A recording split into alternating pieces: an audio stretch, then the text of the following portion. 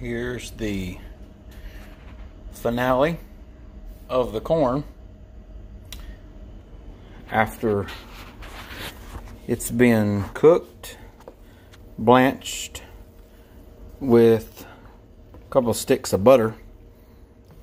Again, that's real cow salve, not the artificial stuff.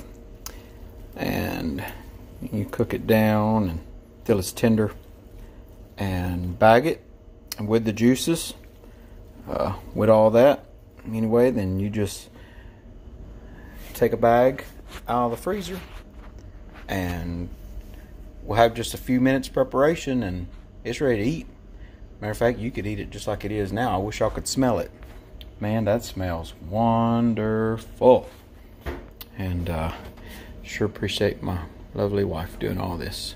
Alright folks, Ambrosia sweet corn, that's the end of the road till we get it in the freezer anyway. Well, maybe the end of the road's eating it.